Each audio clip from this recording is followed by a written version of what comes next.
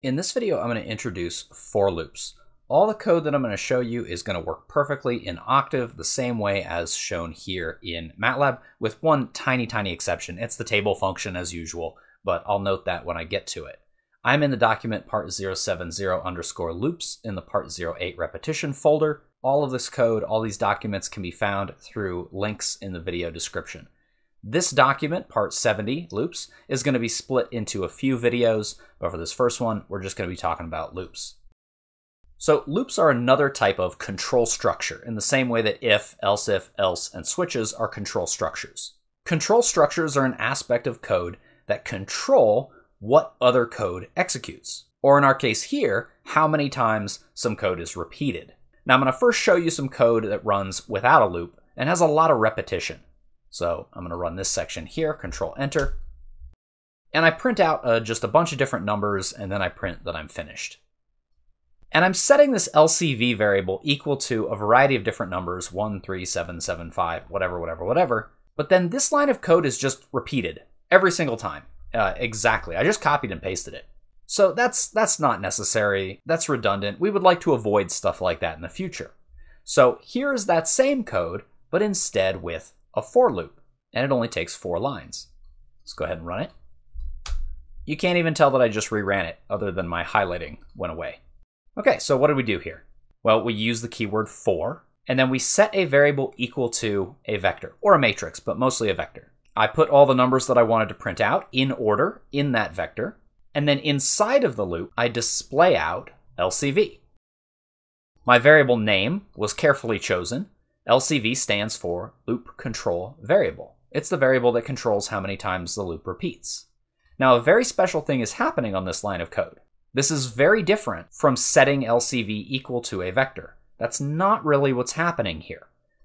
When I set a variable equal to a vector on the line that contains the word for, what's happening is the code inside of the for loop, the indented code after the line with the for and before the end, is going to repeat once for each value in the vector, starting with the first value.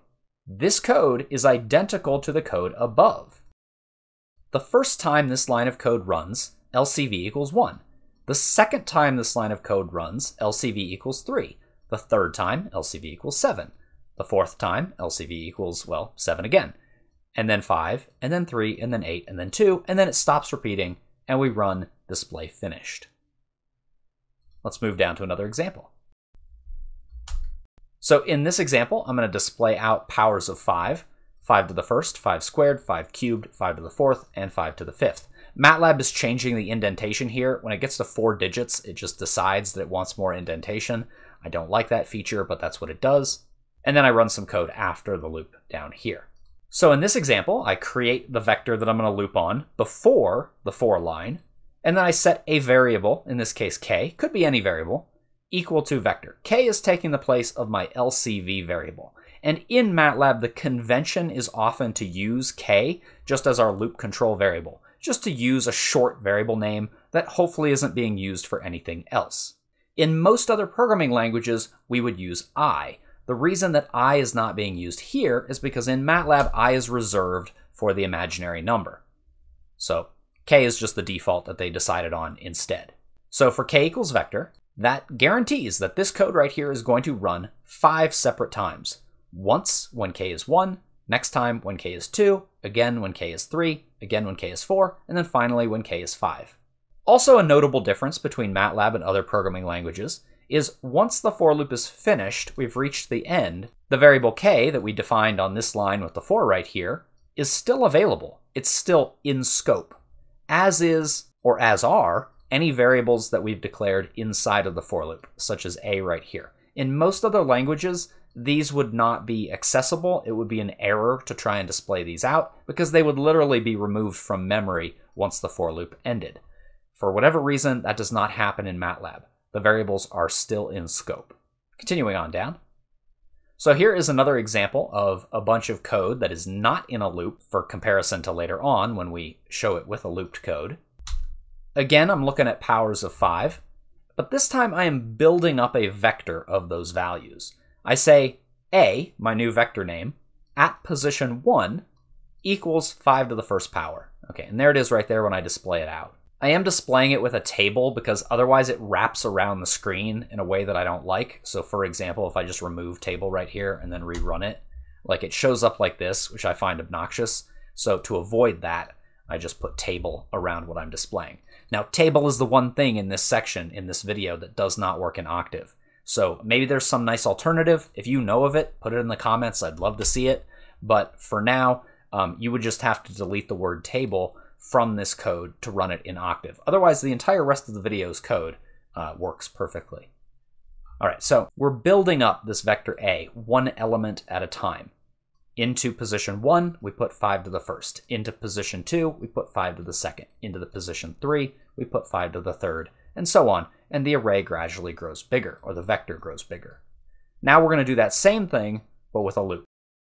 So here's my for loop. I'm going to loop from 1 to 5, and I'm going to put into A at position k, 5 to the k power. I'm using k both as an index and as a part of a calculation. That's a perfectly fine thing to do because it is just a number. Indexes are just numbers. I'm going to display it out, and I'm literally going to get the exact same thing. You won't hardly even notice a difference other than my highlighting will be replaced. It's the exact same values as before. Now, I hate to say this because it kind of makes people zone out a little bit and tune out when I'm lecturing, but it's the truth. Unless you are practicing loops, you should write code such as this vectorized. And by that I mean without a loop, by using the built-in MATLAB functionality to operate on vectors. Here are 2 lines of code that do everything the previous lines of code did, that do everything that the loop does in about 4 lines of code. This does in 2, and it would be trivial to do this in 1 line of code. Let me run it again. And there I get the exact same output as was produced by my loop, because I'm raising 5 to the power of each and every value in the vector by using the dot operator, dot caret here, raised to the power of each value in the vector, and I receive as a result a vector which I have named A.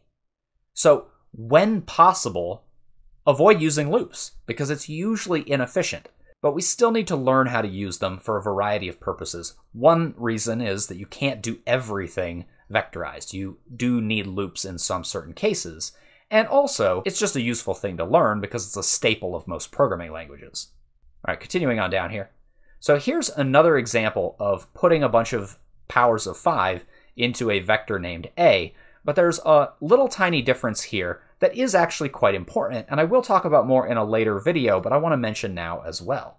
The one difference is this line right here.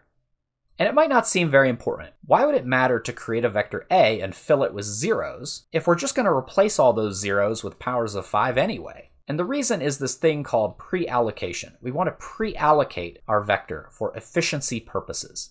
Now, what you'll see in the later video is that I run some timing code, and this is actually much more efficient than not doing it this way, than doing it with a for loop that doesn't have this line of code here. Let me run this section. All right, great. It shows the same results as before, except A is filled with zeros until they're replaced by powers of 5. But if I just get rid of this line and run this section again, it still works great, and it ultimately produces the same output. So why should we care?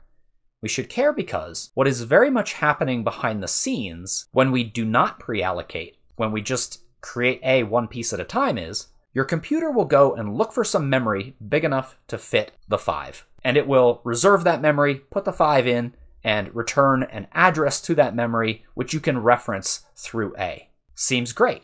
However, then when you add the next value, the 25, to this vector, there is no way to guarantee that the memory adjacent to the 5 is empty and large enough to fit this number. So your computer will look through its memory, find a space big enough to fit the 2 numbers, reserve that space, copy the 5 over into it, and then put in the 25 next to it, and return that address, and that will be the new address where the vector A is located. But then you add a third value. Okay, so it repeats the whole process. Look for some memory that fits 3 numbers, reserve that memory, copy over the 2 previous numbers, put the third number in. Oh my goodness, what a hassle. It is very much like I'm building a bookshelf, but I build this tiny little rectangular bookshelf that's big enough for the 1 book that I own. But then I buy a second book. Okay, well I pull the nails out, and I get a larger piece of wood, and I build another bookshelf that's barely big enough for the 2 books that I now own. Well, what happens when I have to buy a 3rd book? This is dumb. The better way to do it is to get yourself a big old bookshelf that will fit all the books that you need or foresee to need in the future, and then just fill in those values when you have them. That's what pre-allocation is, and it is actually much more efficient than not pre-allocating. So that's just a little insight into what happens behind the scenes in the memory. It's not going to affect the for loops directly other than how long it takes them to run, and for little tiny programs like this, you're not going to notice the difference. Continuing on down. All right, so this is a very common technique to loop through a vector when you need to know the position or index as well as the value. Now, what we did before that was similar to this is I literally just had for LCV equals and then the vector. And if you're just displaying out or calculating based on these values, that's totally fine. But if you also need to know the position at which those values occur, doing it this way is much better. So we don't set for LCV equal to this vector or to values, but for an interval 1 through the length of values. So there's, I don't know, 8 or 9 values here. So LCV is going to be set equal to 1 through the length of values. LCV is first going to be 1, and then 2, and then 3, and then 4, all the way up through however many numbers there are here. And we can still get access to these values with indexing. Values parentheses LCV. Let me actually run it here. All right, so on the left side, we display the values of the vector, and then on the right side, we display the position at which they occur. Now this is pretty boring, but we'll see some more sophisticated examples momentarily. All right, so here's a more complicated example that's still in the style of the previous example. I'm going to run it here. What we're trying to do is we're trying to identify the values from this scores vector that are greater than 90, how many of them there are, and where do they occur. Since we need to know those wheres, those positions, those indexes, I'm going to set up my for loop like this, for k equals 1 to the length of scores. I also need a whole separate variable, count, to remember how many of these values I've identified. Then inside of the loop, I have an if statement. This is a very common and normal thing to do. We can nest control structures inside of other control structures. If the score at position k is greater than 90, increase count by 1, display out the index where it's located, and then once we're done with that loop, display the total count that we determined, and the result is right here. So we found scores at positions 3, 4, and 7 that are greater than 90, and 3 total values were identified. Continuing on down. Now, that code right there, though, the whole for loop and the if statement, we could just do it on this line of code right here. Or, even simpler, this one right here. So in this one, we get the length of the number of indexes where the score is greater than 90.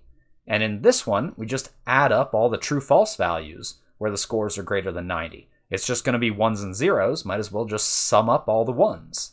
And so if I run this code here, I get the same results as that big old for loop. But you still need to be able to write the for loop, write the if statement. That's why we're going over this material. Continuing on down. So earlier we saw an example where we built up a vector named a, one piece at a time. I'm going to do the same thing. There's no particular reason I'm using the variable named a, but I am. All right, and see, it displays out kind of poorly, so let me try that one more time. All right, it still doesn't display great, but we're putting powers of 2 in our vector.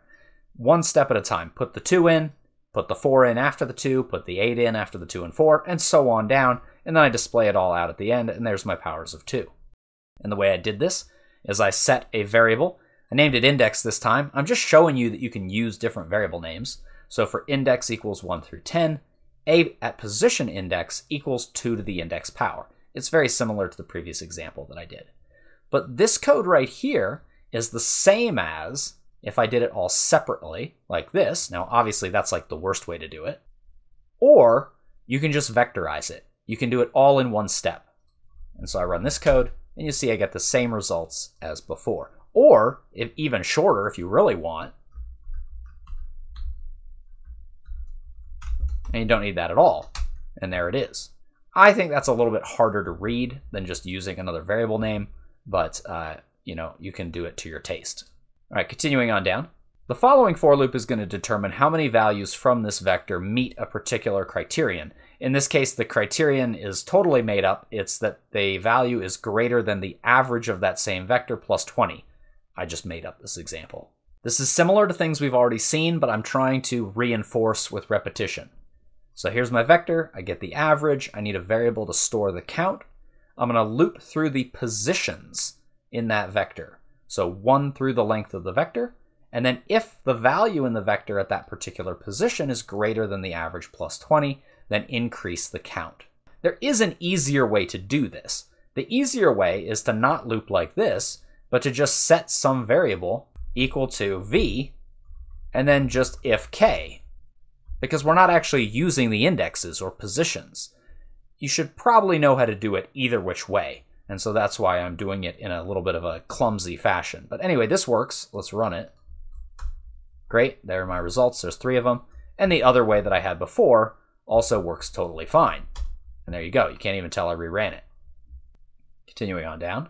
Now here's a for loop for separating out values that match a criterion and adding them to a new vector. Now here's a similar example, but with a twist. I want to copy out the values that match the criterion and put them in a new vector. So you'll see when I run this section that I not only count up that I have 3 values, but I actually get those values and put them in a new variable. So let's see how I did it. The code is basically the same, other than the addition of these 2 lines right here. So I have a new variable named which above, and at position count, I'm putting the value from my v vector at position index into that vector at that position. So I'm growing the vector 1 piece at a time. It would be more optimal to pre-allocate the which above, but I don't know how many values are going to meet the criterion ahead of time without doing another calculation, so I can't really do that.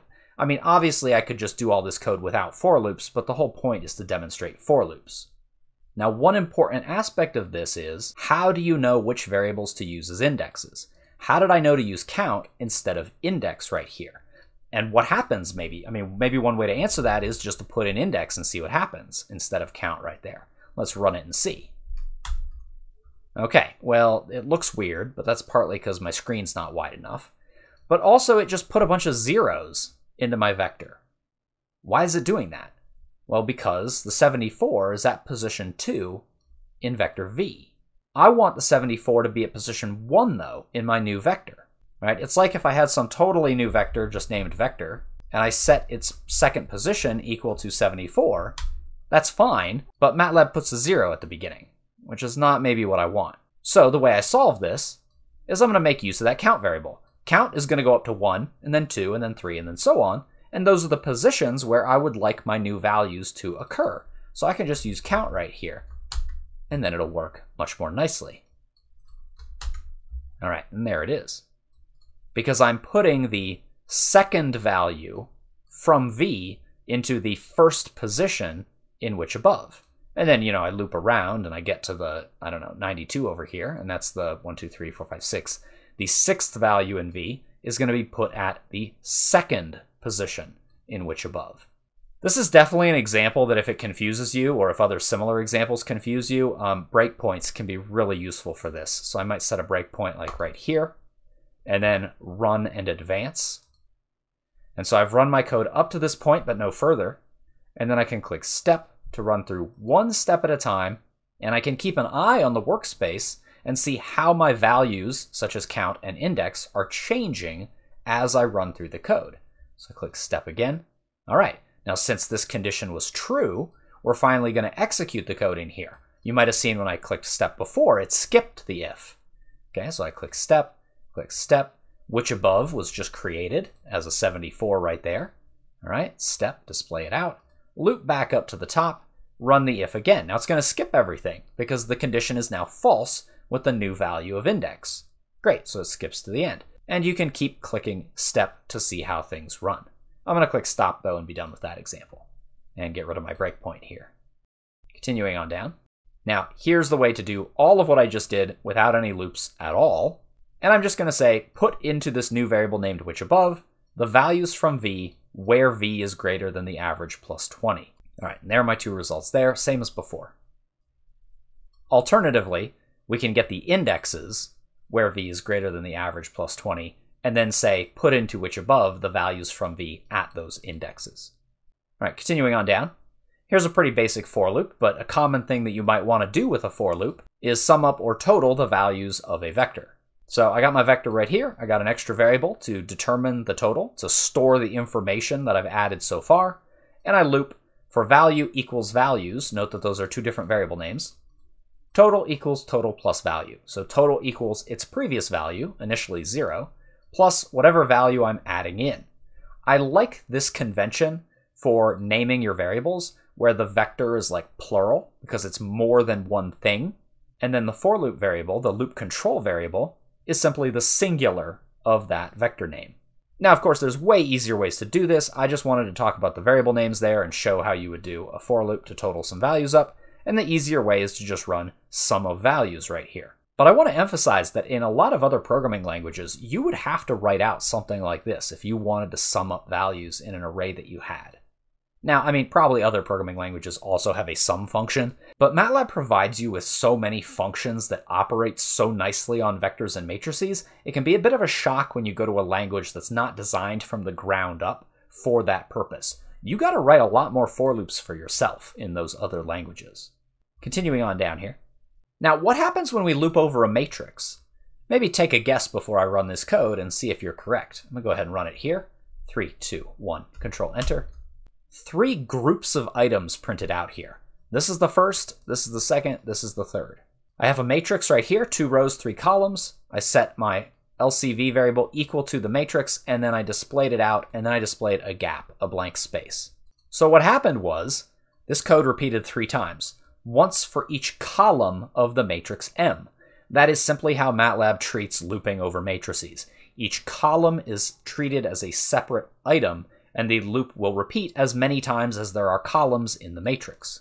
And if you think about it, this is actually how it's working with vectors as well. If I do a for loop for LCV equals 1:10, that is a matrix with 1 row and 10 columns. The vector is going to repeat once for each column, 10 times. Continuing on down. You can nest for loops inside of other for loops, the same way that you could nest an if statement inside, or an if statement on the outside with a for loop on the inside. So let me run this code first, and then I'll talk through it. And this is just a demonstration of how loops work more than anything else. It's not really accomplishing anything. I've got the same matrix as before. I set a variable named column equal to M. I thought that was a good variable name to emphasize that this variable is going to first be the first column of M, and then the rest of the code will run. And then the loop goes around again, and column has the value 2, 5 as a vertical vector, and then this code runs again, and so on. Now inside of this loop, we're going to display before the inner loop, so that's just like organizing our output here. And then for LCV equals the transpose of the column, because if I didn't transpose it, then this code would run once, but the loop wouldn't repeat beyond that, because there would just be 1 column as input. So by transposing it, I make it a row vector, horizontal.